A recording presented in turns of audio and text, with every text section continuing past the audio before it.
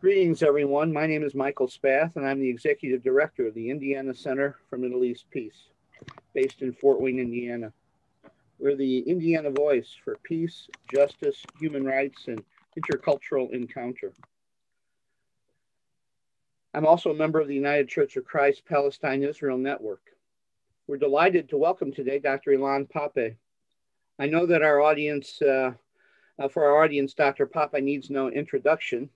I'll simply say that he's the University of Exeter's European Center for Palestine Studies and co-director of the Exeter Center for Ethnopolitical Studies, and one of the Jewish members of the One Democratic State campaign, a Palestinian-Israeli initiative to establish a constitutional democracy between the sea and the river, including the right of return.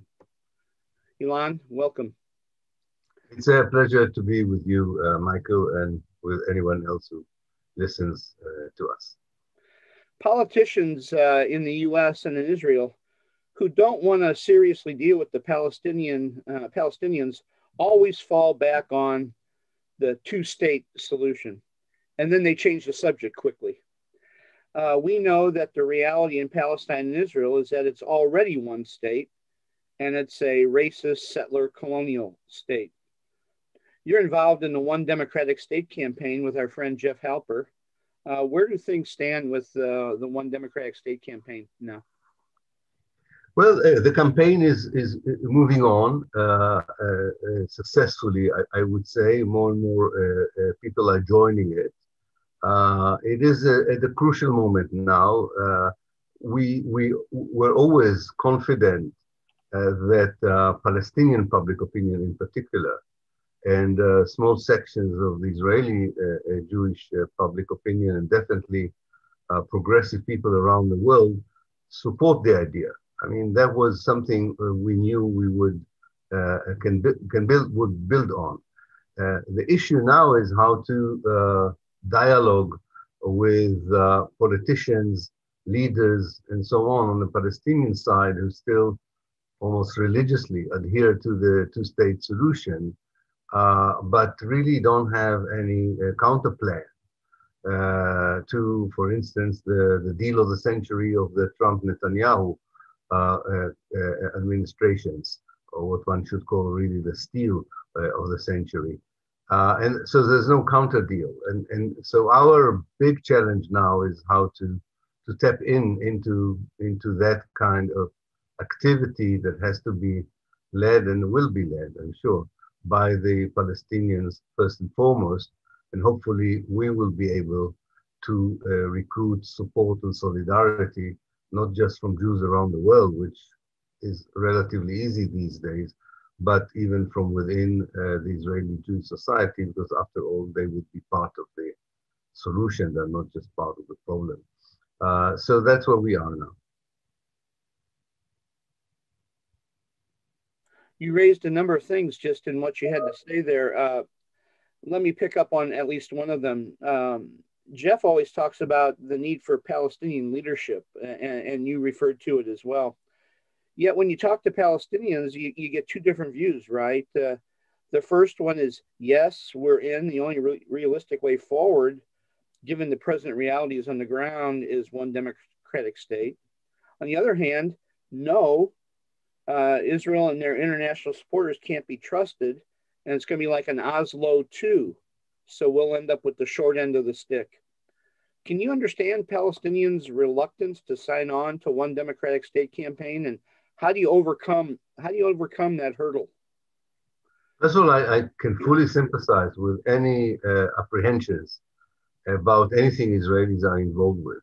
I think this is a particular one of the bitter lessons Palestinians learned from Oslo, when their representative body, the PLO, was going along with the so-called Israeli peace camp that really betrayed them from the very beginning and cheated and really used the PLO recognition of Israel in order to sterilize the Palestinian struggle and to enable Israel to continue the occupation by other means.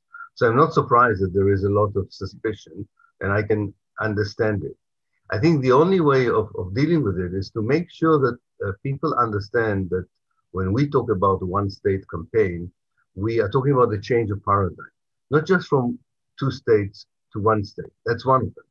But the second change, or the second paradigm change that we're talking about, is from an idea that peace is based on a dialogue between two peace camps on both sides, an Israeli peace camp and a Palestinian peace camp, which is not what we are doing, to the paradigm that could have been seen in the struggle of the ANC against apartheid South Africa, where actually the Palestinian national movement is leading the way with its own understanding of what freedom and liberation, if you want, what the liberation project of Palestine means in the 21st century, and recruits Jewish members of the society in Israel to go along with them, like the same way that white people joined the ANC.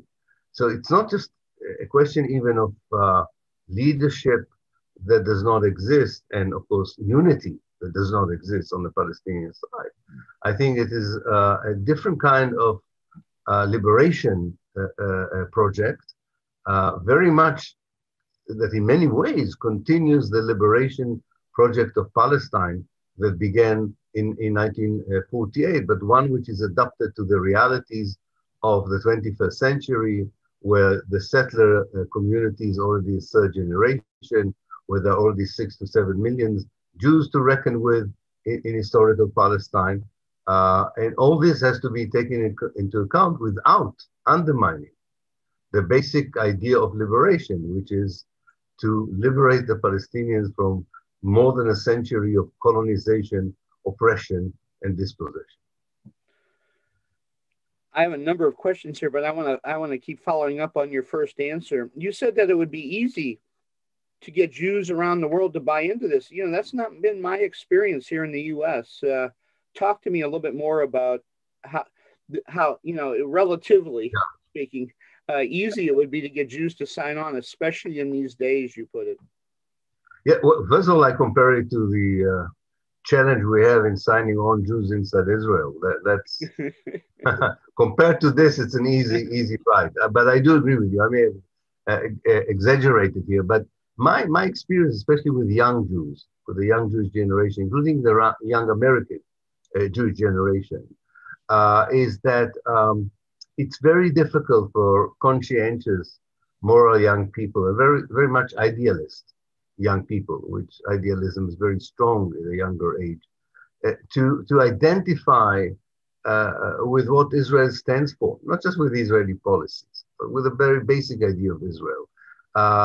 Especially in this time of ours where information flows easily, you cannot hide anymore what's going on.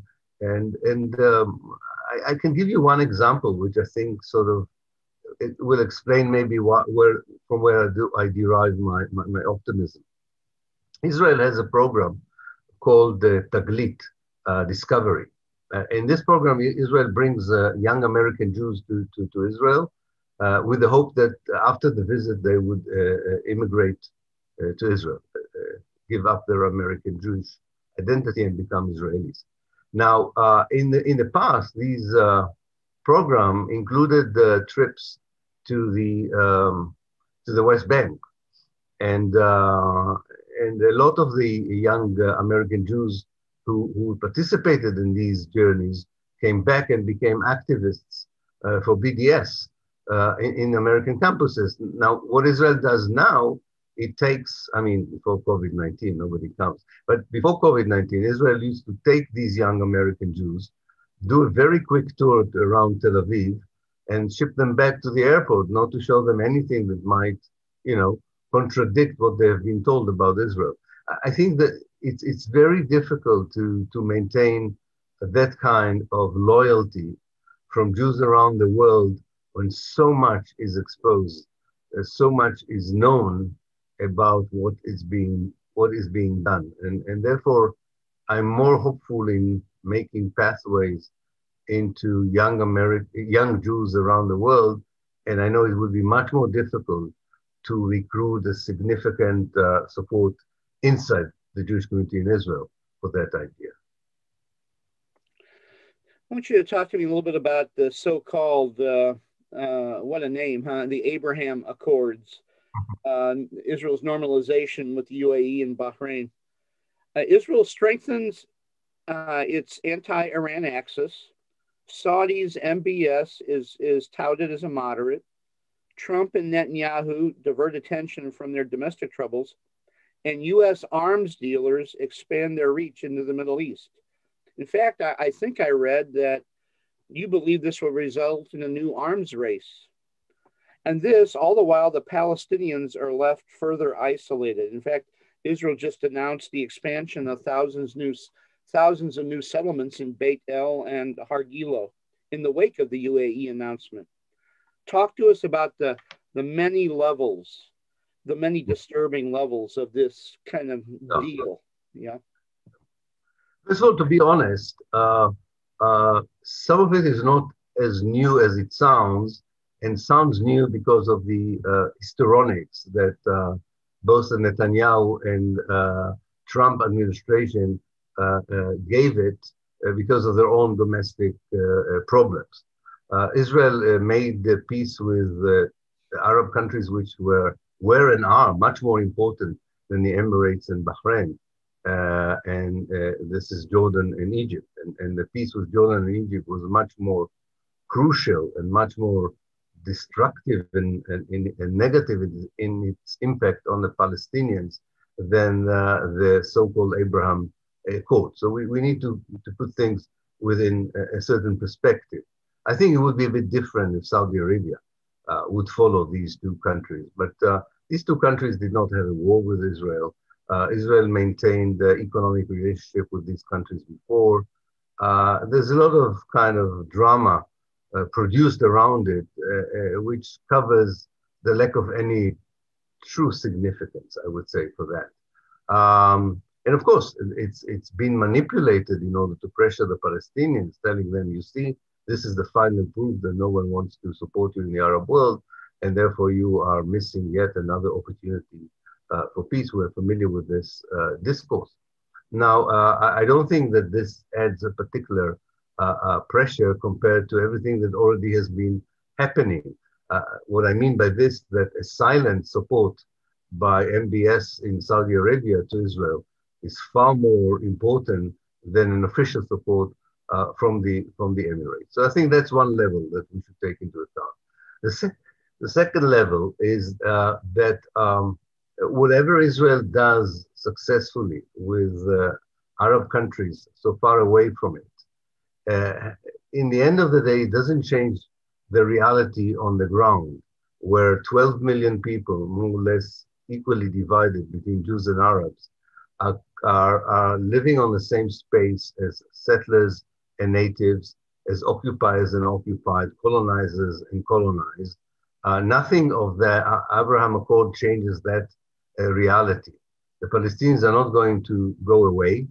They're not going to give up their resistance. They may go through periods of more feeble resistance. They may go through periods of uprisings. We don't know. We cannot predict it. But this remains the main Israeli issue of legitimacy and moral validity, not whether the Arab world accepts it or doesn't accept it. And that lack of moral validity will continue to inform what many good people in the world think about Israel, what many Muslims in the world think about Israel, and many Arabs think about Israel. And the last layer, I think it's very important to understand that in the Arab world, we have seen it during the Arab Spring, regimes very rarely represent what their civil societies want. It's very most difficult in the Emirates to talk about society and regime. It's kind of a bit of an artificial state. But in Bahrain, we know for sure that what the public opinion in Bahrain thinks about Palestine. We are familiar with the history of the solidarity in Bahrain with the Palestinian struggle going back to the 1950s.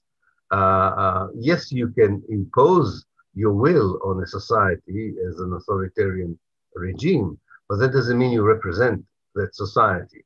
And altogether, if and when the process of democratization from below, not from above, from below in the Arab world would be reignited, despite everything that happened after the Arab Spring, it will include also a demand from the rulers, governments, and regimes to take a far more proactive role in supporting the Palestinian and their struggle. What about this? The level of the arms that are being sent to Bahrain from America, and this arms race that you talk about. Again, as the French say, it's very little new under the sun. Uh, during the Cold War, both the Soviet Union and the United States used the Middle East as the main laboratory for new weapons, armed people to the teeth in order to give jobs to their own arms industries. I think that part of the story should not be forgotten. That it has a lot to do with arm industries in the United States and much less with the strategic interests of the United States.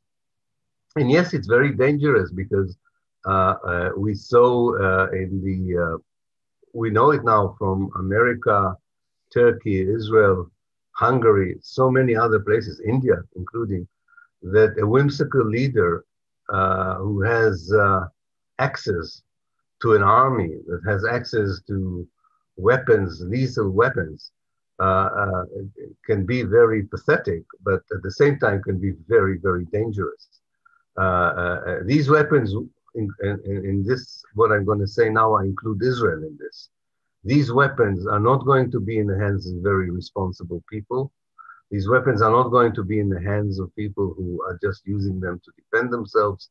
These weapons would be used as means to extend influence, regional influence, local influence. And what the Middle East needs is a disarmament, rather than extra armament, which, to be honest, is the only thing the Americans can now provide is arms. Nothing else can come from Washington. No moral guidance, no wise ideas of how to solve conflicts. The only thing the United States can sell now is death and weapons of destruction, which is very sad for the United States, but is very, very dangerous for the people who live in the region. You've suggested in some of your recent writings that the Trump administration, quote, has created a new transparency, that previous administrations engaged in double talk and were never serious, never had Palestinian interests in mind. And now Palestinians are free from that illusion. They don't need the United States for their own aspirations for statehood. They can just move on, as you put it. Say more about this.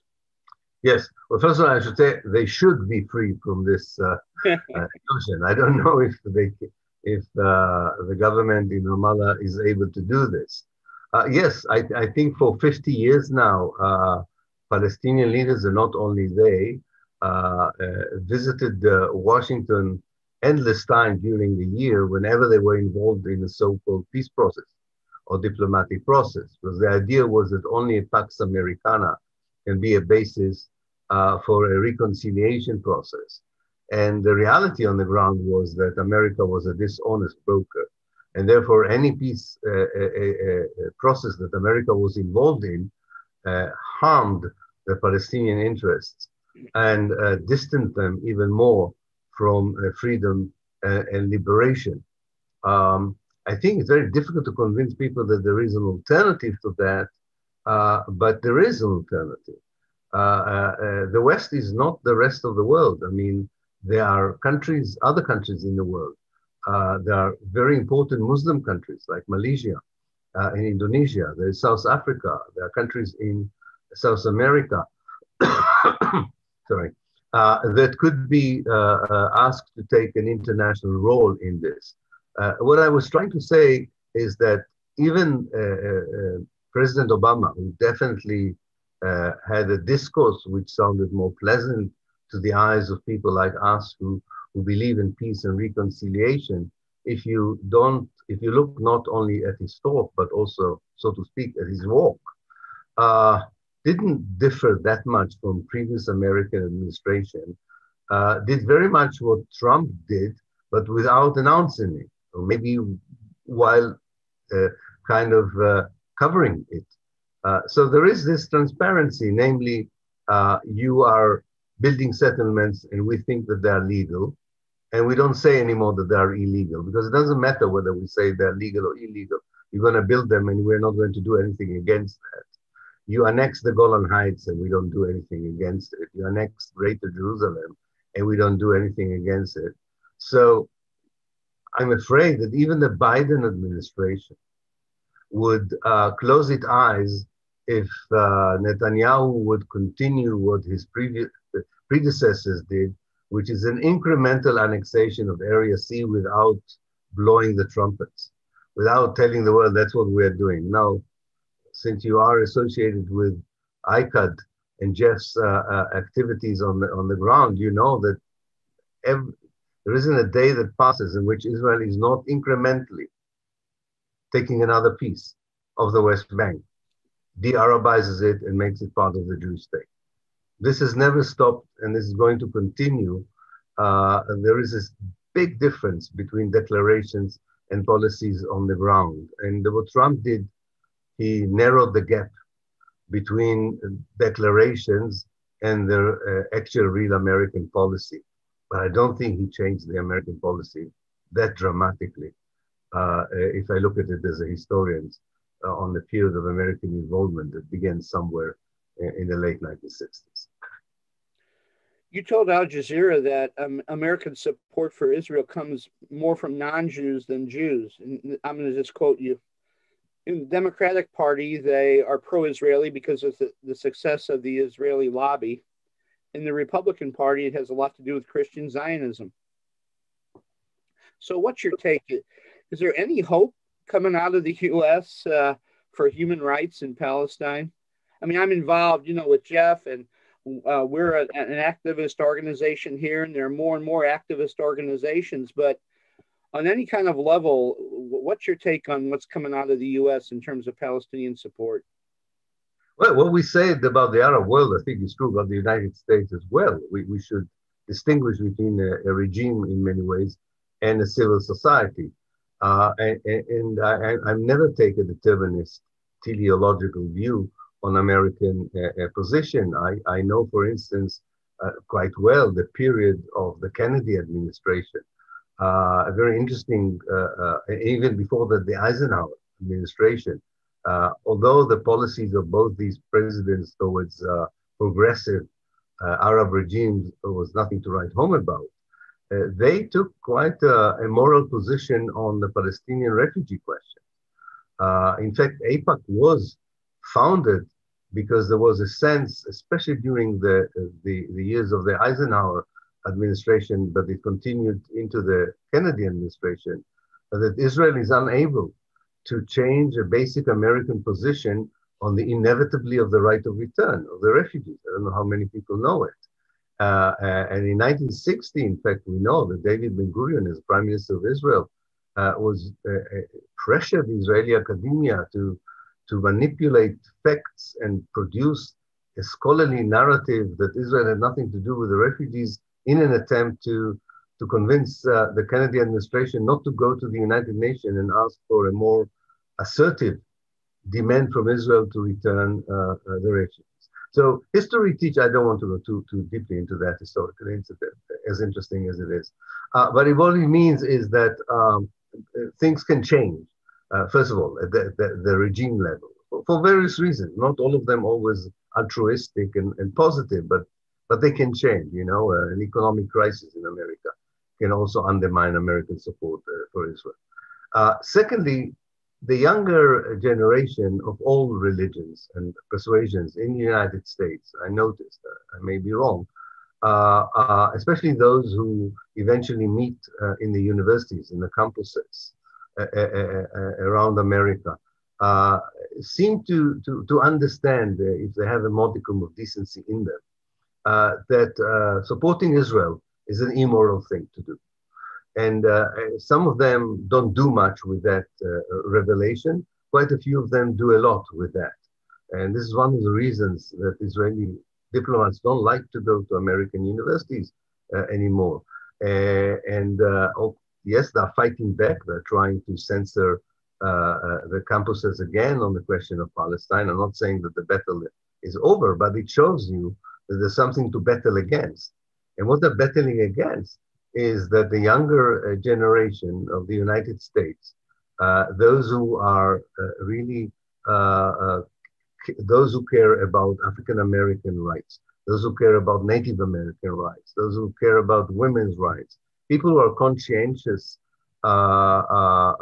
members of society and who are troubled by injustice in the United States are people that Israel will not be able to recruit anymore. And I think, therefore, there are undercurrents in American society which make me hopeful.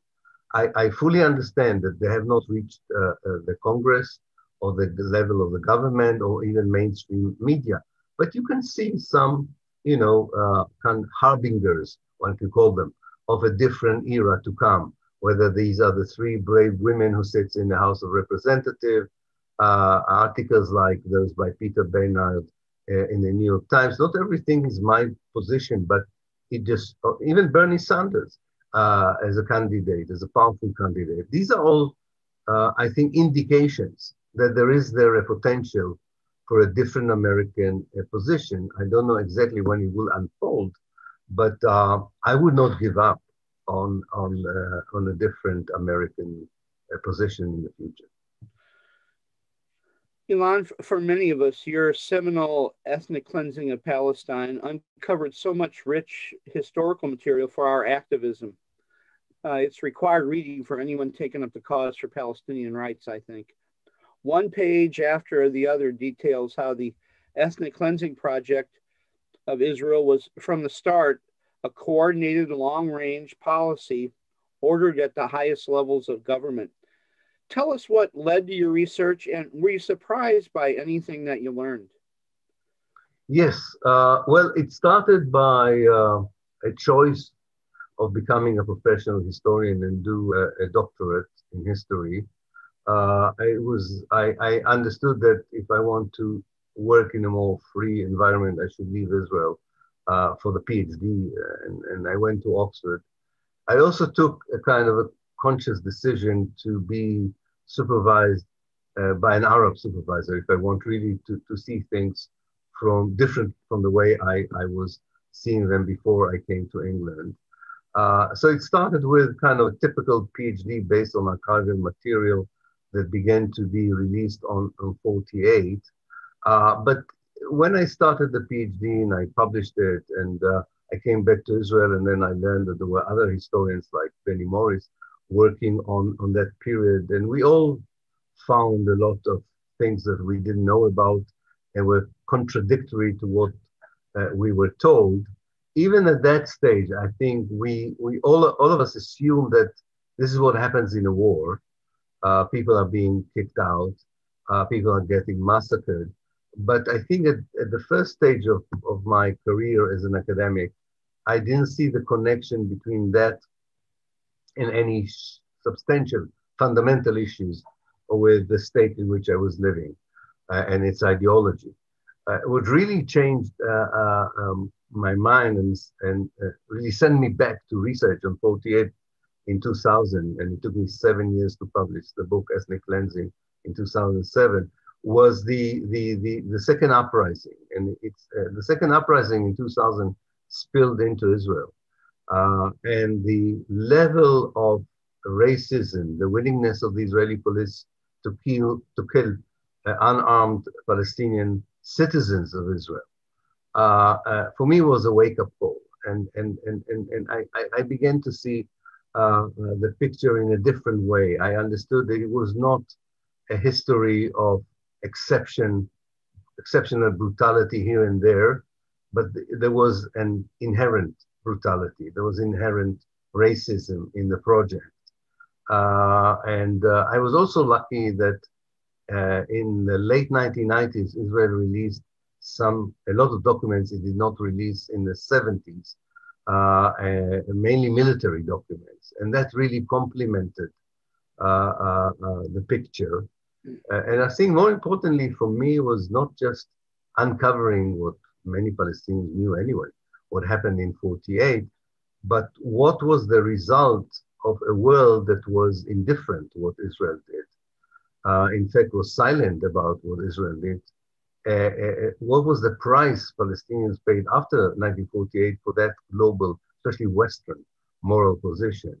And that meant that since the ethnic cleansing was incomplete in 1948, Israel could continue with it in different means and different modes until today. So I think that was part of the kind of background for the project. The ongoing Nakba. Absolutely, absolutely. Yeah. You know, one of the things that your research really solidified for me, and what I learned quite a bit about that I think is underplayed, is the many layers of Plan Dalet. And so when I talk, I usually refer to Plan Dalet because it is so important to understand the long range planning that this is about. Say more about Plan Dalet, would you please? Yeah. There were Plan D, Dalit is D as everybody knows, so it's the fourth plan. The leadership, the Zionist leadership in mandatory Palestine had three previous plans in which it tried to articulate a strategy for the future for the event of the end of the mandate. And plans A and B were quite vague and were also not very clear, and they were produced in 45, 46, because it wasn't very clear whether the British are going to leave, and there was yet no proper military infrastructure for the Jewish community. Things have changed in 1947, the knowledge that there would be a certain end to the mandate really pushed things forward. And it evolved a lot around the personality of the leader of the community, the Jewish community in Palestine, David Ben-Gurion, who understood that he needs a systematic strategy in order to deal with two challenges. Now that the challenge of getting rid of the British was over, there were two main challenges. One is how to turn a Palestine where demography is contrary to the Zionist vision, namely the Jews are a minority. And secondly, what should the community do if the Arab world would be recruited to help the Palestinians against a Zionist assault, so to speak. And Plan D really takes these challenges into account.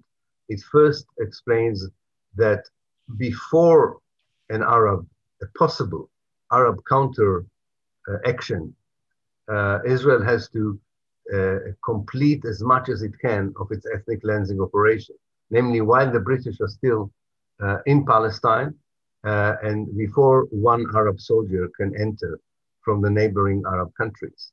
And that is one essence of Plan D that comes not only in the document that was known as Plan D, which was a kind of a publicized few pages of strategy that was distributed to politicians and the Jewish community, but a far more elaborate structure of operational orders to brigades and battalions on the ground. And the idea was really to cleanse as much of Palestine before a possible confrontation with regular Arab armies.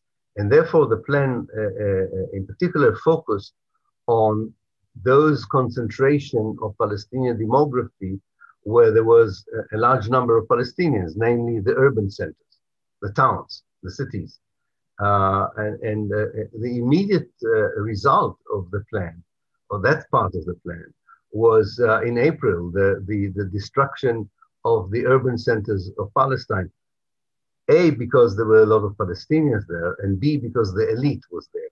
And the idea was that if you get rid of the elite before May the 15th, ethnically cleansing the rest of Palestine would be easier.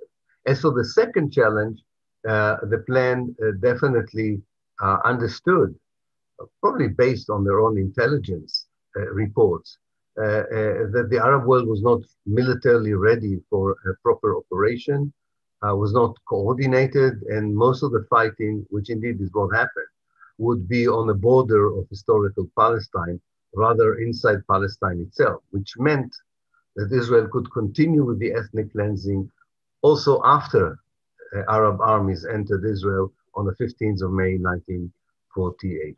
The plan is very detailed. The operational orders are particularly detailed.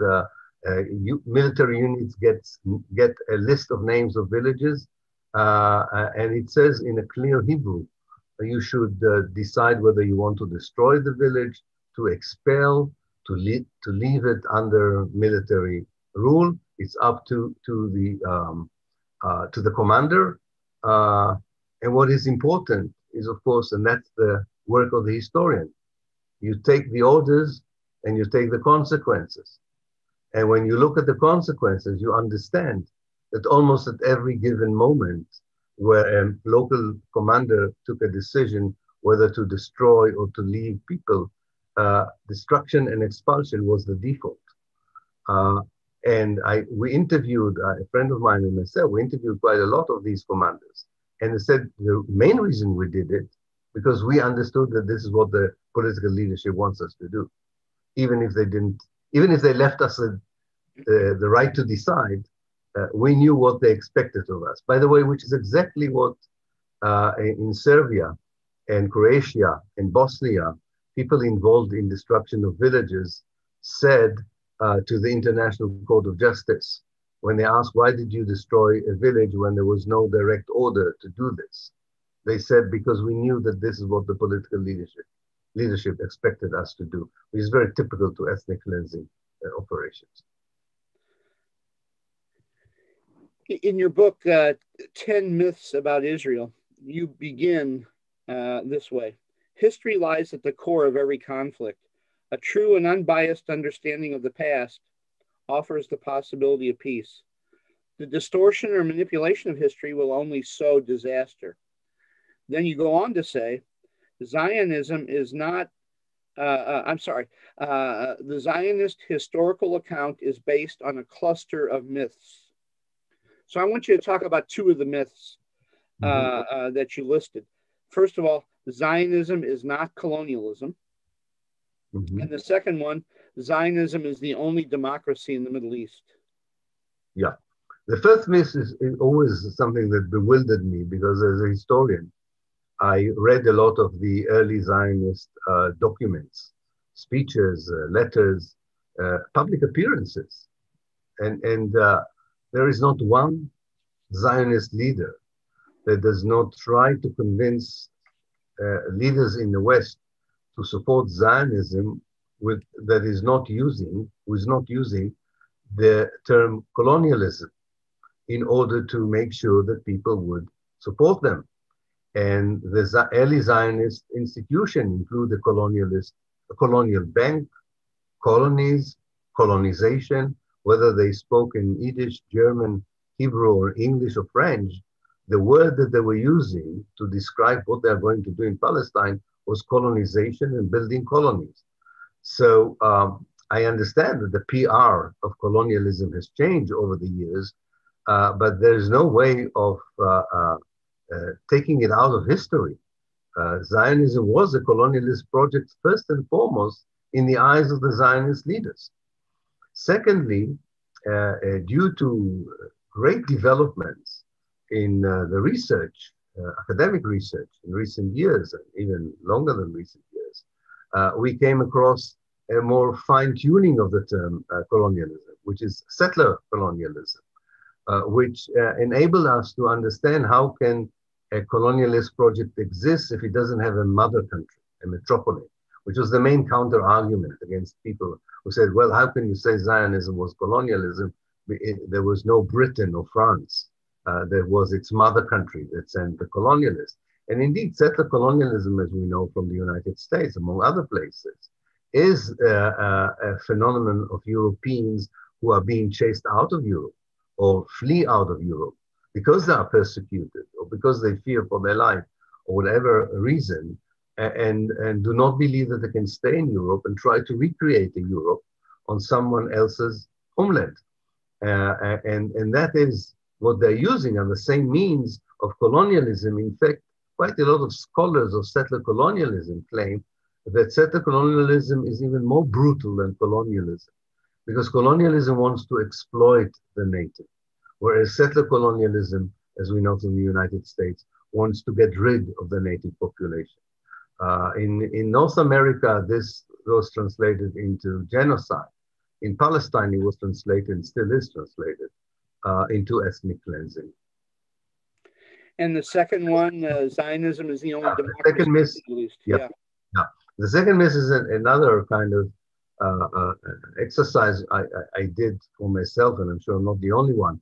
I took the most benign and conventional definition of democratic states, even those which were not very complementary to democracy, but sort of gave us idea of what a democracy looks like, even not an ideal type democracy. It's a normal democracy. And none of these fit the reality in which for more than 50 years, there are millions of people without basic human rights and civil rights just because they are Palestinians who live in the West Bank or are sieged in a ghetto in the Gaza Strip. They are, even if they have the right to vote and be elected inside Israel, are barred from living in towns and certain settlements, are discriminated against, not because of what they do, but because of who they are. It's very difficult to see any country in the world that is regarded in political science as democracy falling into this category. So I think that Israel is not a democracy in that sense. It is a bit of a democratic master race democracy, as people used to call apartheid South Africa, where there were certain democratic mechanisms for the white community to elect their leaders and so on, but the rest of the non-white community did not enjoy the fruits of that democracy.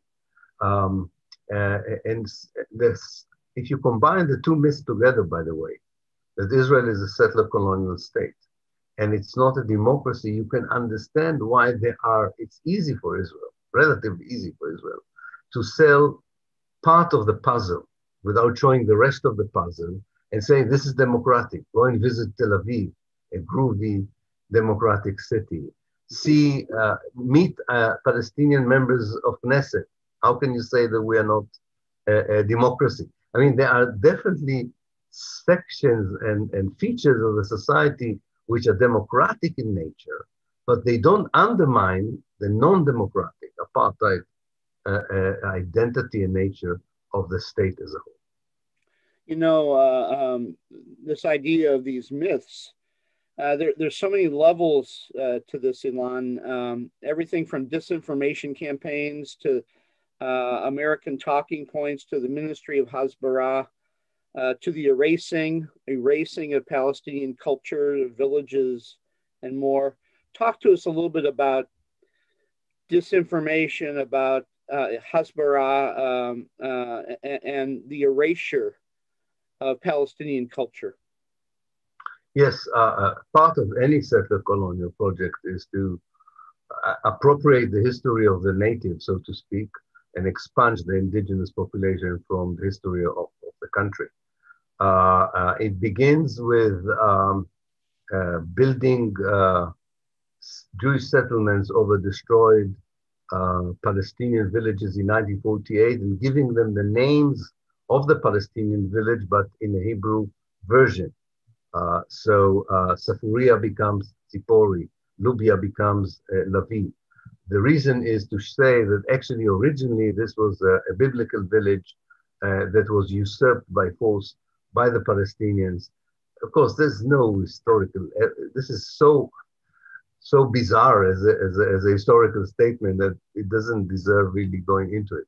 But it's one side of the fabrication. It continues with a very intensive work in the Israeli Foreign Ministry to prepare a narrative of the Palestinians leaving voluntarily their homes in which they lived for hundreds of years, as if the Palestinians are marathon runners who like just one day to take everything they have and run away. But Israeli academia was recruited to sell this lie about a society which was not really attached to the land, and that's why it was very easy to convince them to leave.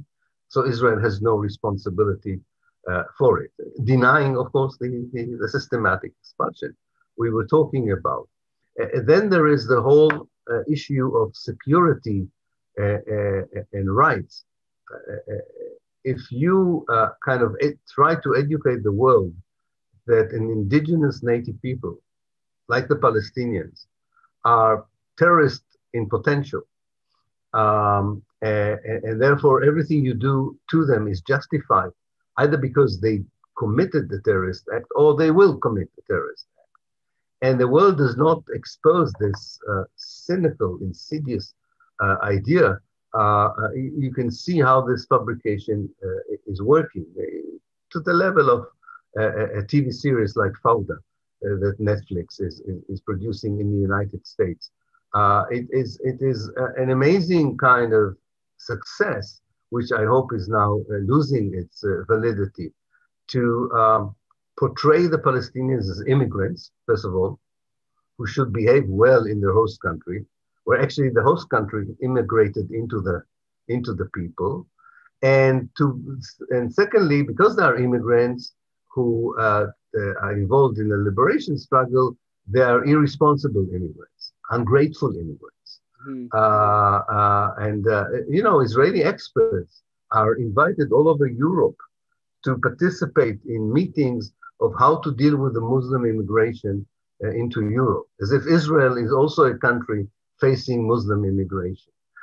We need to expose these impossible associations and links that are being done and are part of this web of lies and fabrications I was talking about.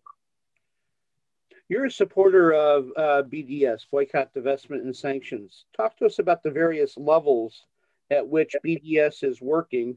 What are some of its most recent successes, and what more needs to be done? Yeah, I think, first of all, the BDS is really a tough dialogue with the Israeli society, but a very necessary one, because every other means to stop the brutal oppression of the Palestinians has failed so far. And I think it's a young process, so to speak. So it's too premature to assess whether it will be as effective as we hope it will be. It has some successes, already some notable successes, and I will point to some of them.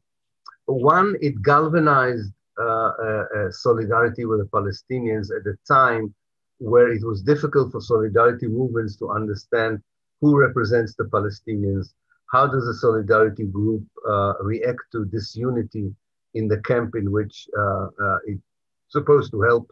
And it gave a very consensual way of working above the issues of one state or two states or Hamas or Fatah. And I think that was one very important achievement. Secondly, it created a direct link between the civil society in occupied Palestine and inside Israel and the solidarity movement. Sometimes these links before were through mediators. Now I think there's much more direct, intimate link. And solidarity is based on you hear what people want you to do, you don't tell them what to do. And I think this effect of the BDS emerges as an initiative of the civil society is very helpful to make the solidarity movement more authentic and more useful, I think. And then there are the successes in the universities.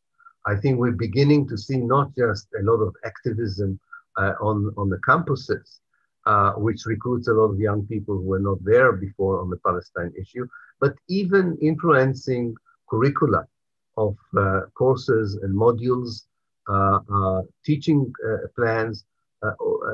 Unthinkable things are happening, like teaching Palestine in a module or course on colonialism, or on ethnic cleansing, or even on genocide studies. This was unheard of before, and I think these will have long-term effects on the population. And then there are some of the economic successes, convincing trade union churches to divest and limit action of some of the multinational corporation from being involved in the occupation and assisting it. And finally, contrary to what some of our friends warned us, in fact, the BDS increased the number of Israeli academics supporting it rather than objecting it. And I can prove it very easily. When we started as a group of Israeli academics who responded to the call on BDS from the Palestinian Society, we were 6 or 7 people. The numbers are much higher now. And for the first time, we hear Israeli academics who are presidents of universities or provosts uh, expressing at least some concern on the lack of academic freedom in the occupied territory, something they've never done before. So I think that these are influences that only time will tell when they will fuse together into a powerful wave, how important they were if we get to that point where really the reality on the ground will change fundamentally. Talk to us about the Palestinian right of return. You call it part of a blueprint for restorative justice for the Palestinian people. Yes, I think for me it's very clear that this is a precondition for any genuine reconciliation in Palestine. First of all, the principled recognition in the right of return. Before I'm talking about how practically it can be implemented, I think that only through an international recognition and, in the end of the day, an Israeli recognition of the Palestinian right of return, we can understand that the moral basis for a future solution has been laid. As I say, there are many practical issues with it, but to begin with, it has to be the basis for any idea of reconciliation, because that means that the ongoing Nakba, as we called it, the ongoing ethnic cleansing has come to an end, that there is a closure, and that you are rectifying the past, the evils of the past, which do not only include return, by the way, they would include the redistribution of natural resources, such as land, giving up on privileges that the Jewish society has today, and granting equal rights to everyone who lives there and everybody who comes back. So for me, it's part of a larger idea of restorative justice and reconciliation. But I think that, if for 50 years experts around the world were involved in finding out what is the best solution through the paradigm of a two-state solution that totally ignored the right of return, we could have used those 50 years to work out, I'm sure we would have succeeded in working out how in practical means, how to implement the right of return. And by the way, this is not exceptional. Sometimes refugee problems are solved by resettlement, but there are quite a few examples of repatriation, and there are United Nations mechanisms for repatriation that take care of the rights, not just of the refugees, but the people who live in their homes, the people who live on their fields. We don't have, contrary to what people think, we don't have to invent the wheel. We just have to accept that there are universal principles that allow millions of people to come back to a homeland from which they were forcefully removed. They and their families, should they want to do this. We don't know how many would want to do this, how many would want to come back permanently, but this is not the issue now. The issue now is to say this is a sacred individual right of every Palestinian refugee, which is beyond the question of the political regime that would replace the present one. This is above it. It's kind of a meta issue without which you cannot believe, the Palestinians will not believe that they have a genuine partner for reconciliation on the other side. I just have a couple more questions for you. you brought up the United Nations. We who are activists in the struggle for Palestinian rights often look to the UN, the World Court, international law, other international institutions that will buttress, that will add to the momentum for a solution in Palestine and Israel. Yet, after a while, you begin to wonder if they have any teeth. What's the role of these international institutions in your view? Well, there are two aspects to your question.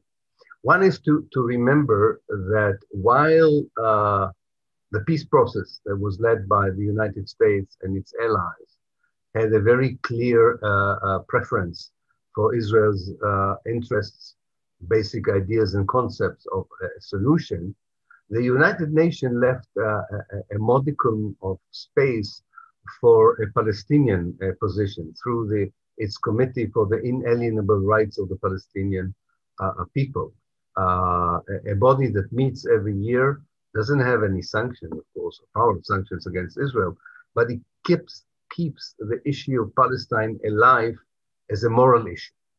And not just an idea that is at the heart of Pax Americana, that a solution means to satisfy Israel in a way that may give some sort of benefits, very limited benefits, to some of the Palestinians. So I think the United Nations is still a venue where, at least in terms of discourse, in terms of an ethos, in terms of narratives, is still a space where you can hear more freely the truth about what happened and goes on. So that's important by itself. It doesn't mean that they have sanctions. Secondly, I connect, and that's the second aspect. There is a certain global balance of power when it comes to Palestine, where certain members of the Security Council are the ones who determine what should be the United Nations position. I'm not sure that's the only way that the United Nations can be operative in Palestine. And I go back to what I said before in countries such as Malaysia, Indonesia, countries in South America, South Africa, a non-Western alliance, if you want, that can really also use the United Nations in different ways to make it far more effective in determining what is the international public opinion, or what is the global public opinion on Palestine, and give it some strength. We see it's the same battle you see around the International Court of Justice. Yes, the United States does all it can to limit this ICJ to places where America doesn't regard as important, but it doesn't mean that this is you cannot penetrate the walls of this American wall of immunity, or the walls of immunity that America has erected around the ICJ and other bodies of the United Nations. So I think we shouldn't give up on the United Nations, but I think it has to be part of a more comprehensive campaign to look at a different global dimension to the conflict, which is not planted deeply in the West. You write in The Forgotten Palestinians about Palestinians living within Israel. The perception of the Palestinians as unwanted and unwelcome has remained a potent part of Zionist discourse and attitude in what became Israel in 1948. Then you go on to say, they're a heterogeneous community, Christians, Muslims, Islamists, secularists, and more, living side by side with each other as a minority community. And further, you're right, theirs is an amazing story of almost impossible navigation in a sea of colonialism, chauvinist nationalism, fanatic religiosity, and international indifference. So talk to us more about these forgotten Palestinians. Yeah. Yes, this particular paragraph was written with genuine emotion because I have, since I'm, and I spend a lot of my time in Israel as well as in the UK, and I have very few Jewish friends, I have to say the truth. not surprisingly, maybe. And I have many Palestinian friends, and I feel very much part of the community, not as a Palestinian Israeli, but as Palestinian Jews. And and I'm surprised at the humanity that exists there, and the impulse that is still there to live, to find a peaceful reconciliation with the Jews, and understanding that there could be a good future for both people if only the Zionists, if only Zionism would be removed as the ideology of the regime, and it's all done in most cases on the basis of humanity, universal values, and so on. And I'm very impressed when this is still a basic attitude under such harsh conditions that I mentioned. This community, we have to remember, this community was under a harsh military rule until 1966, which those of you who are familiar with the evils of military rule in the occupied West Bank and Gaza Strip would know what it looks like. But it looked like this for the Palestinians and Israel. Things got better after 67, but on a daily basis and an individual basis, some of the experiences remind us of the still experiences of African Americans today in the United States, which came to the fore in the encounters with the police. But some of it is very unique to a whole community that maybe the best example to explain it. Imagine if the affairs and future and status of the Jewish community in the United States would be handled only by the FBI. Imagine such a situation where people would say, you know, when it comes to American Jews, it's not the Ministry of Education, Ministry of Industry, you know, whoever, municipality. No, this is, you know, a potential fifth column. This is a potential enemy. So a decision who can be a teacher, who can work where they want to work, who can settle where they want to settle, who can move freely and who cannot move freely, en masse as a group, not as individuals, is determined by the experts of internal security. Living under such precarious conditions is by itself a huge hardship. To this, one could add the fact that for a while the Palestinian National Movement forgot about them as well. And the two-state solution also marginalized them as an issue. That's why the one state, the one democratic state campaign is so important, I think, for that particular community, because it wants to rearrange or reframe the relationship between Jews and Palestinians all over historical Palestine, not just in small part of it. So this is a very important community, a very impressive community that in many ways knows intimately both communities, and can easily foresee a different life with a Jewish community based on equality, maybe more than people in the West Bank who only know Israelis as settlers as soldiers. And I think that their history should be taught, and their role should be far more significant in the liberation project of Palestine than it was until now. One last question. You've been a relentless seeker of truth, of a true and honest rendering of history, even at great personal cost. What keeps you going? What inspires you and gives you hope that your work might play a role in building peace with justice? Well, I think there's several things that allow someone like me, and I'm not, as you know, I'm not the only one. There's quite a few of us, not just in the case of Palestine, but around the world, thank God. I think that there are a few things that work here. One, there is a moment, and I wasn't able to define it for myself, but I know there was a moment where you sort of cross the Rubicon, you cross the river, and you know there's no way back. And actually you feel very liberated when you understand that this is now what you're going to do, and you feel at peace with yourself for doing it. And that really is the best immunity shield from any hardships that you meet on the way. And I think that a lot of people who face injustice and decide to act against injustice have such a moment when they understand the price that they might pay for this, but the struggle becomes more important than the price. Secondly, I know that the price paid by my Palestinian friends is much higher, far, far much higher than I ever paid or would pay. And that gives me a lot of strength to see their steadfastness, their courage, and their commitment. And I'm very much inspired by them and their action and the way of acting towards the predicaments that faces them.